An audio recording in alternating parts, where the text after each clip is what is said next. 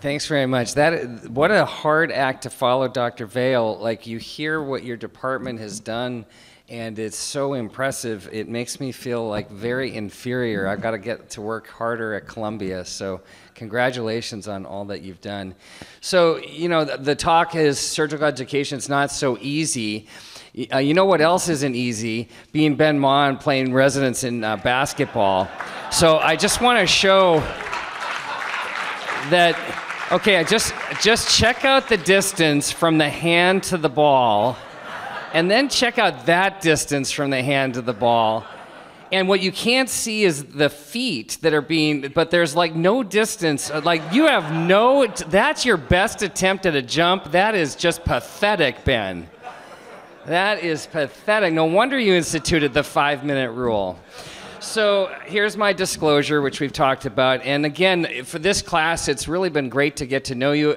For those of you who don't know the class, if you were a female from Stanford or if you went to Yale, you had a pretty damn good chance of getting into this residency program.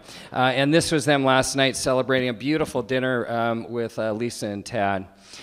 So, you know, when I think about visiting professorships, you know, you're going to talk to an entire department, and so I don't want to talk about reverse or biologic augmentation or throwing shoulder or proximal humerus fractures, because that would really, you know, there's your faculty, and if I did that, those are the only people that would really be interested in them.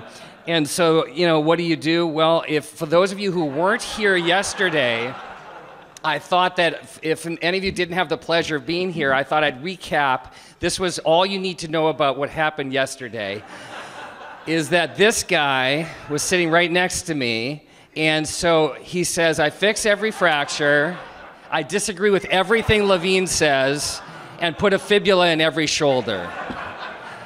Raise your hand if I summarized yesterday perfectly. All right, cool. All right, great. So what am I going to talk about? One of my kind of most passionate things is surgical education, because I can talk to an entire department, and hopefully you'll all get something from this. These are the 3 books I put on my reading list that I tell everybody to read, and the graduates just got a copy from me on this one, Essentialism. And for the graduates, this is a book that you should read now, but you should not implement one thing until year 5 in practice. So years 0 to 5 is not about where Essentialism starts. It's after year 5. But these are 3 really important books.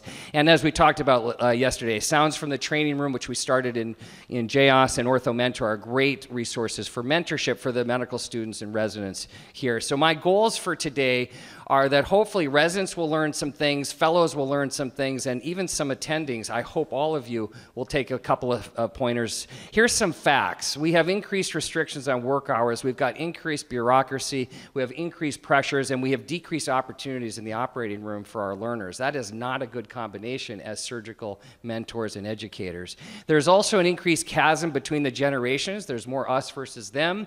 There's a general misunderstanding of the millennials. We'll talk about that in a moment. There's concerns about shift mentality from the faculty and concerns about too much service from residents. Loss of graduated responsibility, these financial pressures. We've got a bill. Privatization of teaching hospitals is squeezing. Everybody's being squeezed from every angle. There's this sense of residents' lack of ownership, of owning their education. So provocatively, I would say this is a precarious time to be a surgical educator.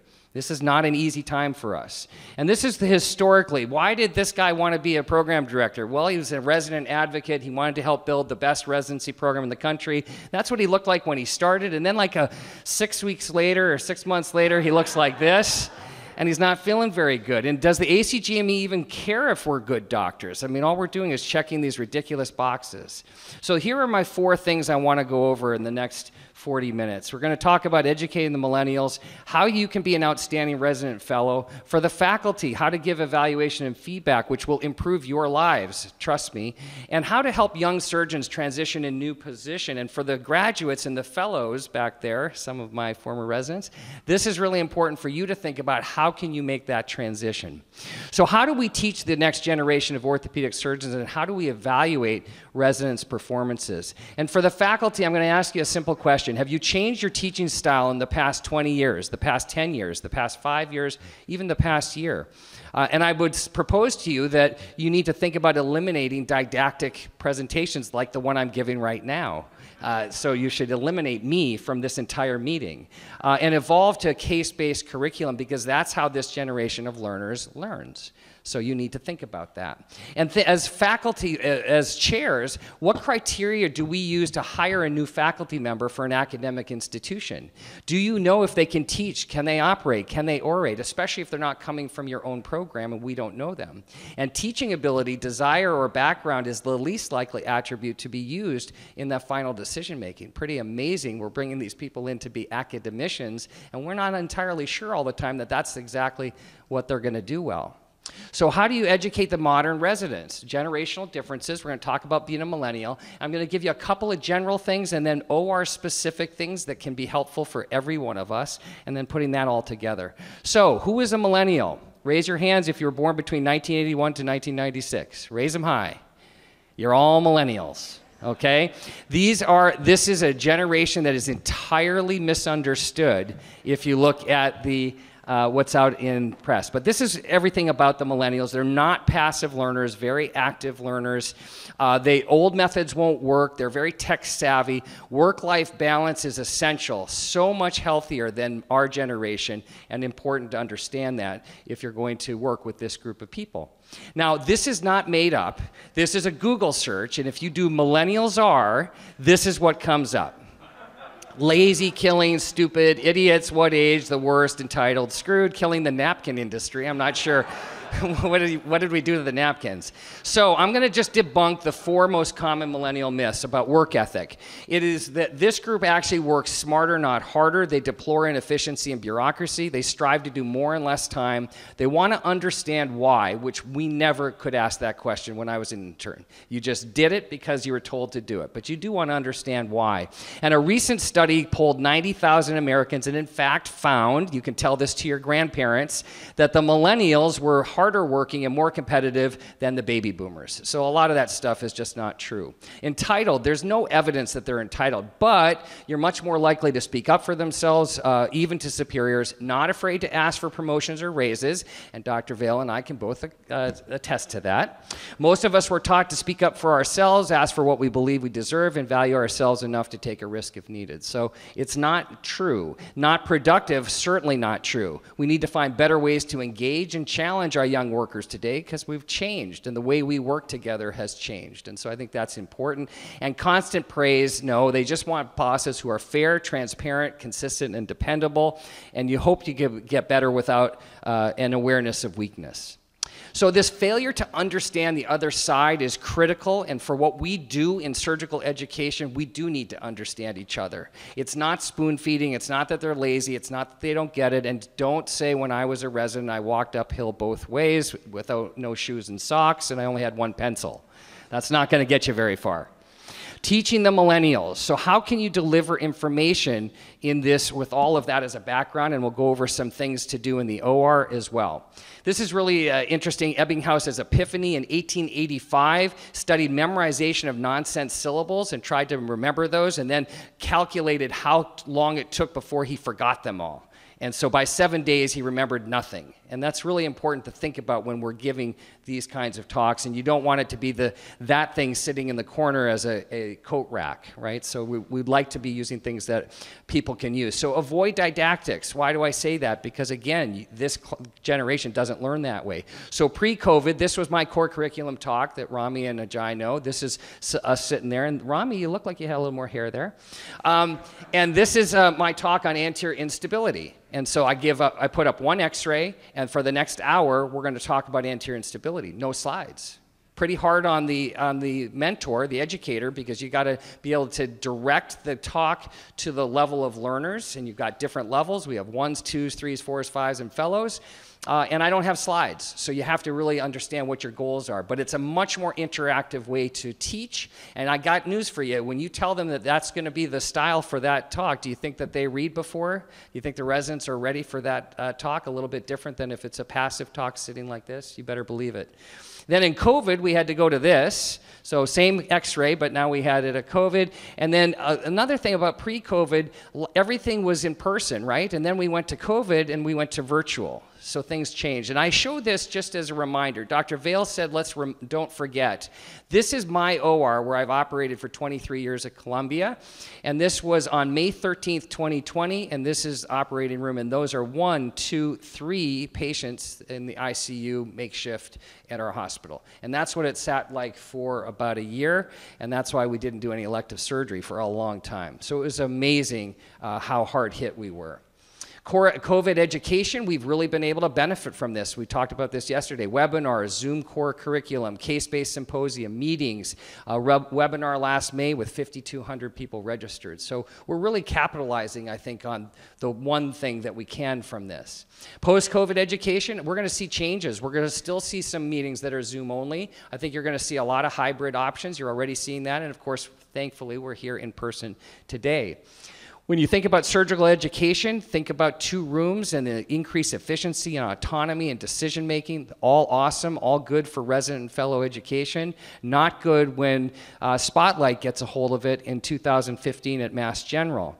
This led to widespread furor. My CEO, Steve Corwin, called an immediate emergent meeting and said, what's going on? What is our policy? And we had no policy. So by the next day, we had a policy, and this is what it looks like. So overlapping surgery is critical. I talk about this all the time. We have to be ahead of this game or we will lose this game. So today we have to have a consent form that has, we must name available surgeon, we must check yes to the overlapping surgery discussed, we must review the patient before they sign the consent.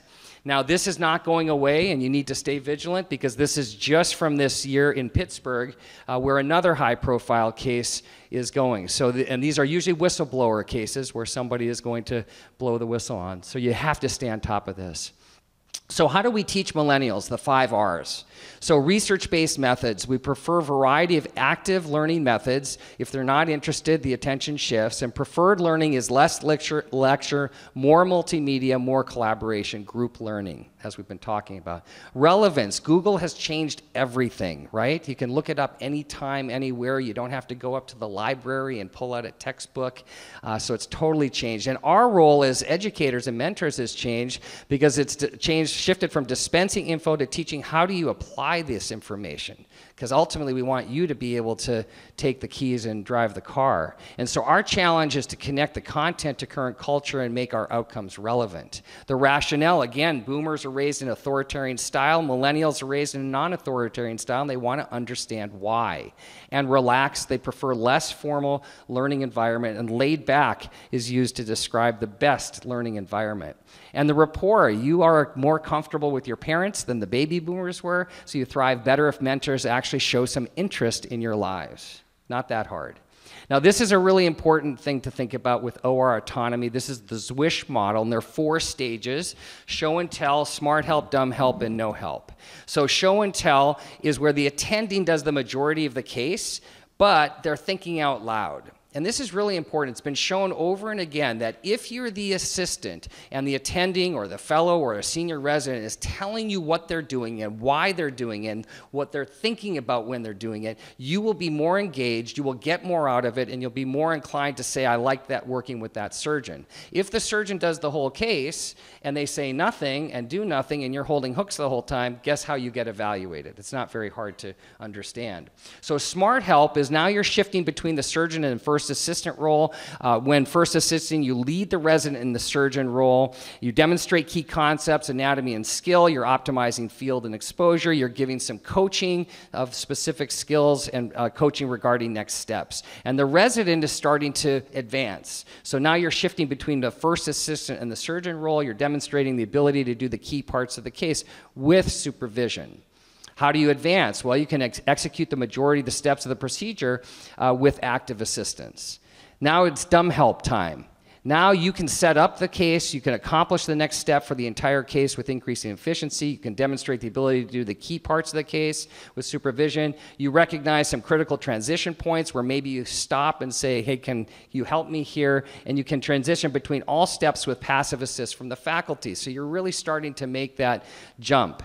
And then finally, you're at the no help point, which is obvious where we want you to be by the time you finish and go off onto your own. And so that is a very nice way to think about how you can be a surgical mentor. This was a great study published last year that showed brief lectures plus 9 hours of supervised deliberate practice ended up being better than 2 years of residency training. So you can do this in a more concentrated fashion. So putting it all together, how do you teach the next generation of residents and fellows with less hours, more constraints, and a cry for less autonomy? We have an orthopedic boot camp, 1 month of surgical skills, arthroscopy, fracture management, orthopedic educators course, critical for the faculty. Dr. Vale, I make this mandatory for all of our faculty. It's the single most influential course I've ever taken. And we have a residency education committee where we evaluate our teachers and make sure that we're all on the same page. Simulation is critical, as we've been talking about, and virtual reality will clearly be a major part of education in the future. This is Forrest Anderson, one of our 5th-year residents, playing with Precision OS. And a number of studies have shown that VR outperforms controls when you look at cadaver studies versus VR, and the retention of the learner is 500 to 600% higher with VR than with cadaver training in a number of studies that have been published. And we're currently doing a prospective ORAF study with one of our interns, now PG2s, looking at cadaver versus virtual reality with a modified reverse total shoulder arthroplasty study. So hopefully we will find the same things. So we have a lot of barriers to OR autonomy and things we all need to think about as surgical mentors to hopefully help our residents and fellows do a better job. So when you think about educating millennials, try not to say, when I was a resident, don't say millennials don't like to work hard. Why are they so unprepared? I hate orthobullets and VuMedi because unfortunately that's what they're going to use. Paul Tornetta hates both orthobullets and VuMedi like you can't believe. But we as educators need to adapt. We don't need to change our goals or our values, we just need to adapt. And so you need to change. In the clinic, and OR teaching can make your life better, and VR and MR will be part of our future. So for the residents and fellows, how can you be an outstanding resident and fellow? This is a two-way street. You can't expect that both sides know what the other's thinking. It takes work. It's worth it, but the alternative stinks if you don't do this. And we go back to Halstead in the late 1800s where we got the term house staff because we weren't supposed to be leaving the hospital. We were supposed to be at the hospital the whole time. Education and sacrifice, discouraged from marrying. Really a great guy. That's where this all started. So this was the Columbia residents in 1966 and 1967. You can see the incredible diversity. There's different size ties, I think, is about the best you can do. They all have the same white coats, but what is really impressive is all of those gentlemen went on to be chairman of orthopedic departments, including this guy right here, David Bradford. So an unbelievable residency class. And this is what we look like today in 2022, and this is what you look like in 2022. So residencies are changing, as Dr. Vale has said. So what are the top 5 traits that I think are critical for you all and for all of us as residents? And here they are. So with trust, talk about it on day 1 with our interns, because reputations are easily obtained and nearly impossible to get rid of. If you get a reputation as a good resident, you get a lot more latitude. Not so good resident, less latitude. So really important to think about that. And there's probably no more important quality in medicine than trust, because that's what we do. We trust each other to see a patient and tell us that you saw that patient and examine that patient. It leads to increased autonomy. It leads to increased ownership. And I always just use the simple thing, treat people like your family members. If you do that, you're usually going to stay in good shape. So junior resident to senior resident, all of these relationships. Ryan, you're a great looking model, by the way. That was awesome. They all rely on trust. And so own your education. In the old days, again, residents were afraid to not know the answers. We never said, I don't know, because that would be a bad day. Today, it's easier to say it, so there's a potential to misinterpret. And we have to make sure we don't misinterpret that for apathy. Oh, they're a millennial, they don't understand. Accountability, transparency. Don't assume anything from either side. Our Residency Education Committee is critical. That's where we cover all events related to the residency. Where's Dr. Kim? Is she here? Erin? Oh, she's not here. Oh, are you here? Oh, okay. Hi, Erin. So this is what one of your faculty members said about you. Great hands, loves good food, and all things fancy. I love that. Early arrival, late departure, do the right thing, super smart, and right up there with the nicest person you'll ever meet. People say nice things about you guys. So role models, you cannot teach work ethic. This is something that's genetic. It's part of your phenotype. People say you're old school. That's what you would hope people will say about you. Communication is critical, and it's one of the things that leads to the highest number of medical errors. Patient care, emotional stability, and 5 keys to communication that I think about. Find common ground, keep the communication simple, capture the other person's interest, inspire people, and stay authentic in all your relations. This is from a book from John Maxwell. Again, learn about millennials. Don't say this stuff and understand their perspective. Please, please, please seek feedback and find out how you're doing so that you don't make it through the end of a rotation thinking you were doing great when the other person doesn't think you were doing great. Now, professionalism. This is where I use the New York Times rule. Don't send an email that you don't want printed on the front page of the New York Times. Don't write something in Epic that you don't want printed in the New York Times, or to go to Dr. Vail is something that you don't want seen. So this was in 2017. Harvard took away 10 acceptances for offensive memes in private group chat that got viral. This picture came out this past year on Instagram, and I happened to see it. So this is what was named in this picture: the residency program, the time and date of the operation, the name of the 4th-year resident, the name of the 1st-year resident, and the type of operation. So you think there's enough information there for the family to figure out exactly who their family member was when they had that operation? And this is what wasn't named: the attending having any role whatsoever in this case. So in the social media pandemic and craze, we all had to figure out how can we let medical students know how great our residencies are.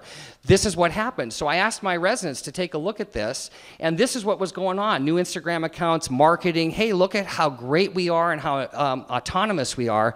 I love this one. There's nothing more satisfying than having your intern slam a nail down. Now this is a public forum, social media. Can you imagine families and patients reading this? So what did we do? We went and looked at it, and so we published a paper on it. 72% of residency programs, 65% created between April and December of 2020.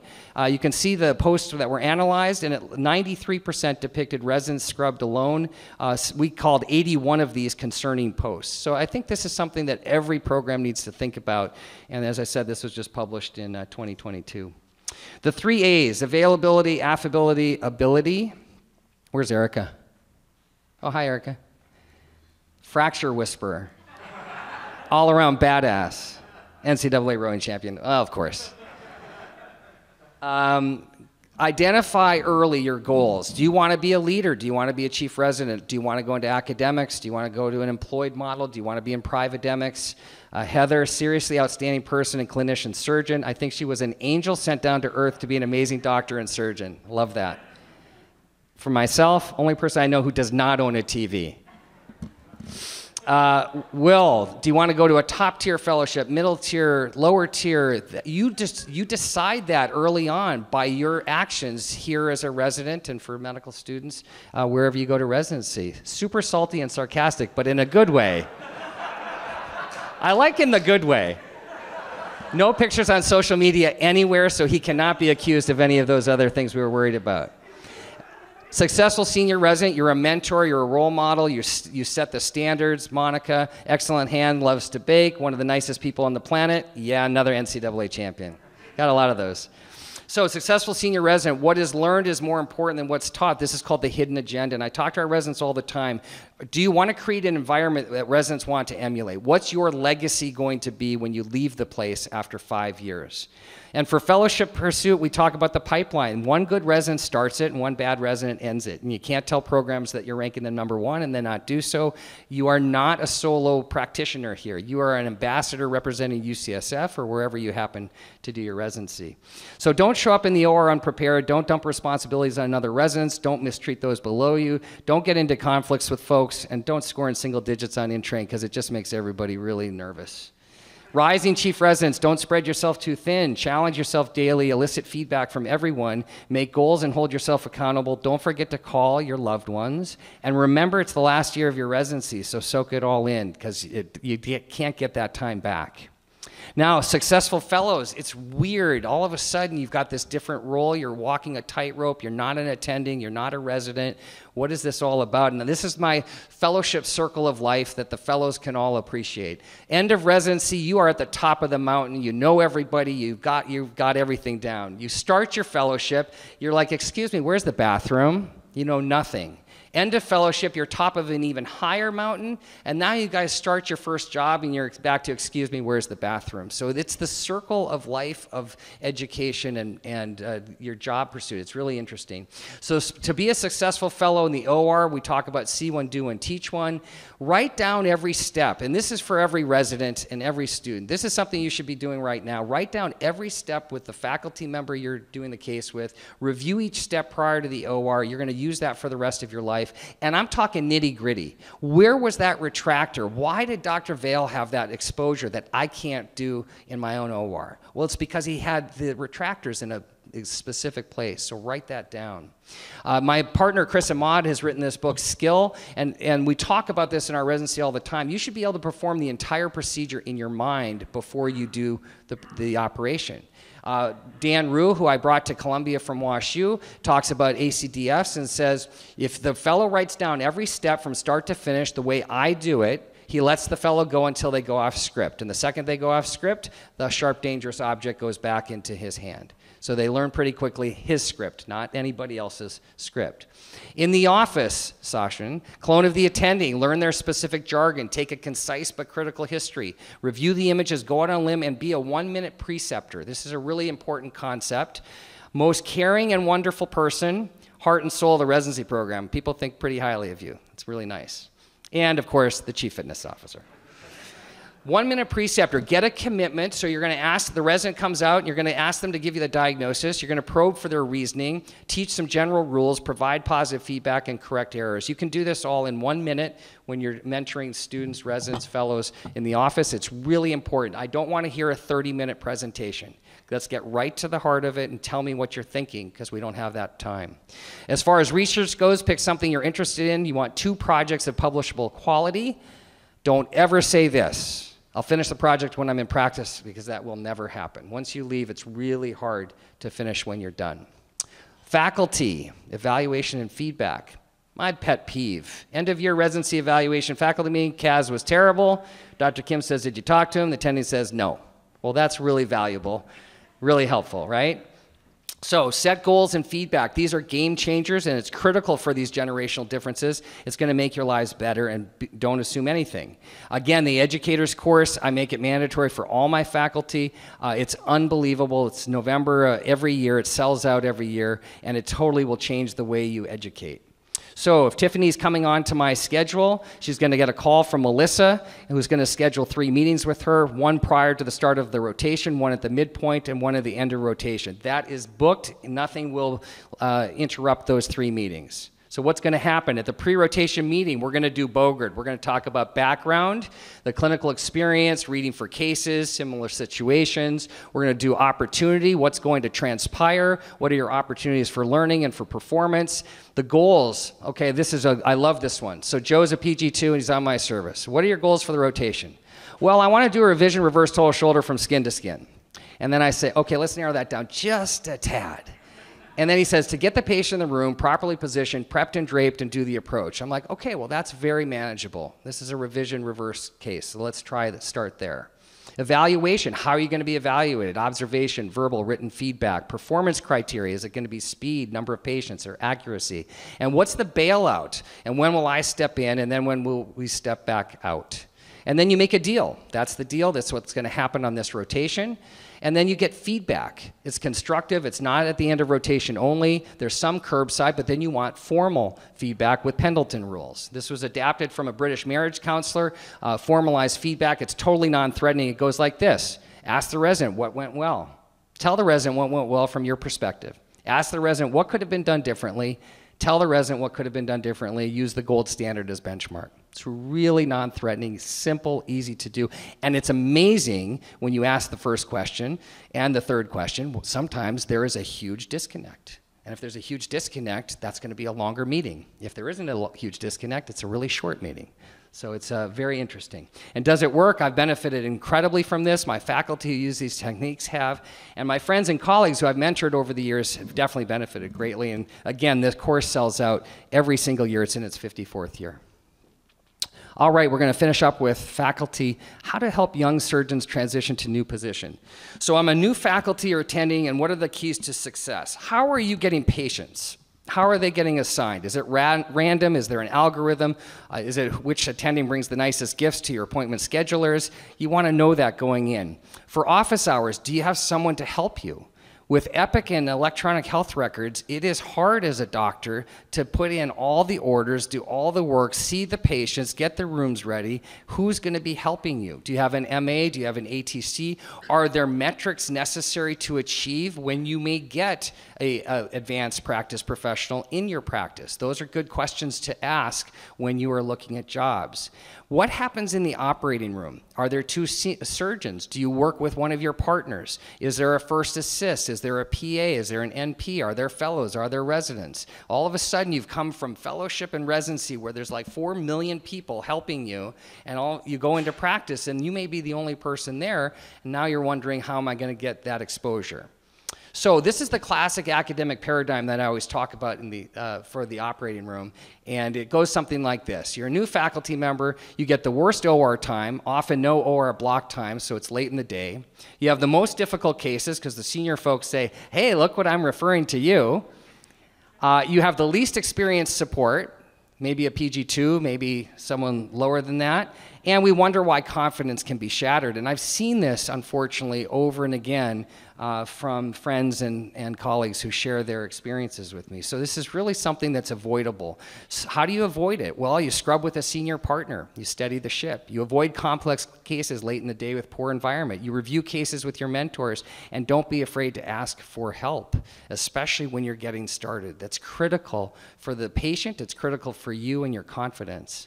And mentorship is something that we could talk a whole day about, but it's really important. It's critical in all organizations. So why isn't it more critical in medicine? 70% of the Fortune 500 companies have a formal mentorship program, and in orthopedic surgery, 90 to 95% of students want it, but less than 1/3 have access to it. So it remains this unsolved problem that we really, I think, together as a community have to figure out better.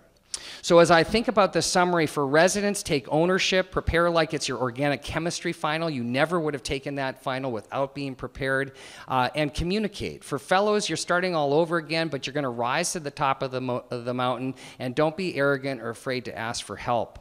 And for faculty, understand the new generation of learners, modify, adapt, but don't lower your standards and expectations, and learn how to be a good mentor, learn how to be a better sponsor for their future success. And senior faculty and leadership, ensure the success of your new recruits. If you're the division chief, don't say, here's the keys to your office, and I'll see you in a year at the end of year evaluation. Really work to make sure that you're making that transition as successful as it can be. If you don't change, you can become extinct, and as Malcolm X said, education is the passport to the future, for tomorrow belongs to those who prepare for it today. So what does the future hold? Well, don't forget, what is our ultimate goal? Why are we all here? Because we're training the next generation of leaders, which is really cool, and we're really privileged and blessed to have such that an honor. Special thanks to Tad and Lisa for being incredible friends and hosts for this event, and really incredible. I'm so blown away by the residents and by the department and what you've created. It's really quite remarkable. And to the group here, the faculty, who many are friends over the years, and some are taking care of my sister, who I can't ever thank enough. So thank you so much. And to you guys for organizing an incredible program, really great program. The best part of mentorship is this. So this is Lan on her first day when she was a PG-1, and this is at her PG-5 roast with the residents, and then here she is today, a faculty member here at UCSF. This is Jay, many opportunities to spend time with Jay in all walks of his fellowship life, and then to see him now and with an incredible family and all the things that he's doing. And this is what we do. We pay forward to our mentees, and then they surpass us and get better than us, and that's the value of mentorship. And of course, Sarah, who is, where is Sarah? There she is. Sarah, who you know, was just one of the most incredible fellows I've had the pleasure of training, and you make that transition from mentor-mentee to colleague to friends, and that's the life cycle of mentorship that's really so incredible. So thank you. There are 2 honors in academic medicine that have meaning from my perspective. One is being named Teacher of the Year, and the second is a visiting professor for graduation. It's an incredible honor to do so, and thanks again to all of you who are really quite remarkable, and I'm looking forward to see what you do in the future. I'm going to finish with a quiz, so you guys get to tell me who this is, because this is from your own personal statements from your ERIS applications 5 years ago. All right, resident 1, who is this?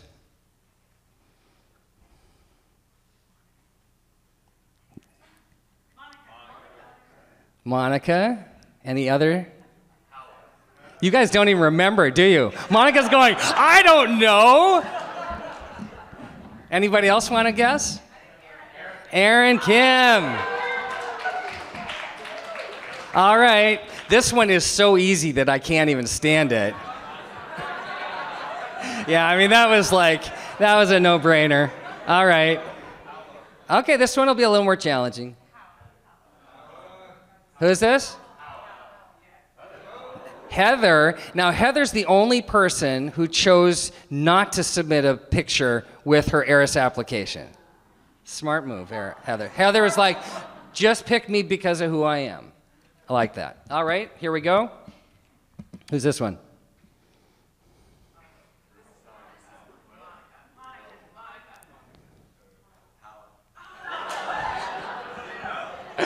Will, did you remember that? No, no clue. Love it. All right, number 5. I mean, if you say Monica enough times, you have to be right.